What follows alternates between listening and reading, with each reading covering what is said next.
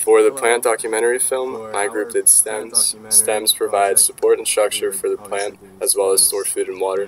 The project was completed by Alex, Bradley, Brandon, Courtney, and Christina. A cactus is a stem that stores food and water for the plant. The spines on the cactus are its leaves. Cacti are usually found in dry environments like the desert. A rhizome is an underground stem that grows horizontally through the soil like an iris. Other stems' roots can form off the rhizome. Rhizomes are also known as creeping rootstocks. Bulbs are specialized stems that store food such as onions, tulips, and daffodils. The bulb's base does not generally have leaves, however they contain food reserves to allow the plant to survive different weather conditions.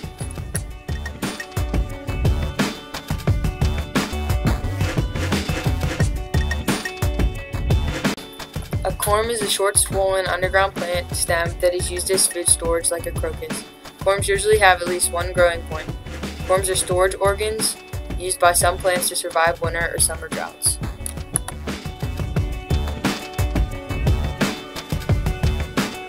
The stolon is a slender stem that grows above the ground.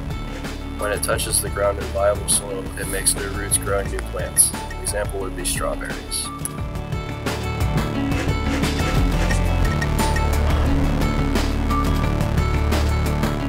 The node is the part of the stem where one or more leaves emerge, often causing swelling or a knot. The internode is the part of a stem in between two nodes.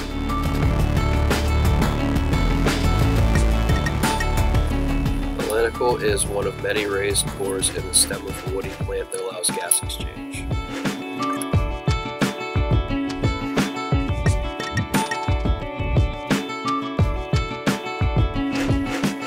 Bud is the growth on a plant that develops into a leaf or flower.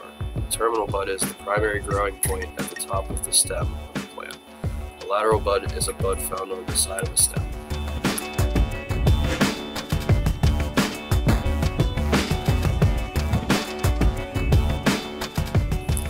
Bud scales are the protective covering over the embryonic shoot, located over the bud, and is usually present in the winter months.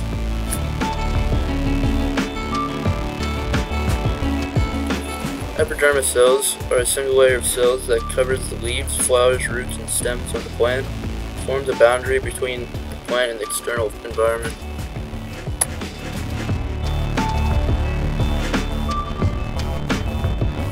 The cortex is the outermost layer of the stem or root in a plant, bounded on the outside of the epidermis and on the inside by the endodermis.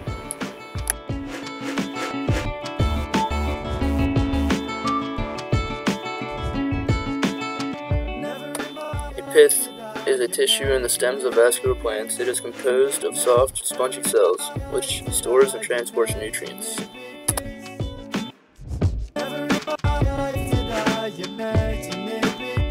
Vascular bundles are located throughout the stem. They are used as transport systems for the plant. Within the vascular bundle there are xylem and phloem. Xylem transports water while phloem transports food.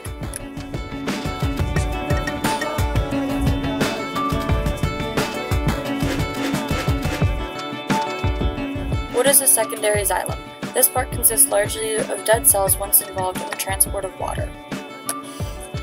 Sapwood is the new secondary xylem. The sapwood is lighter in color due to still transporting water.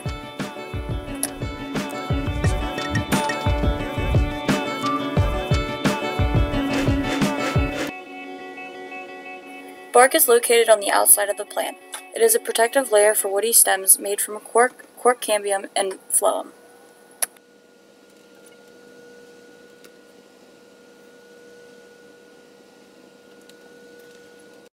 Bark is located on the outside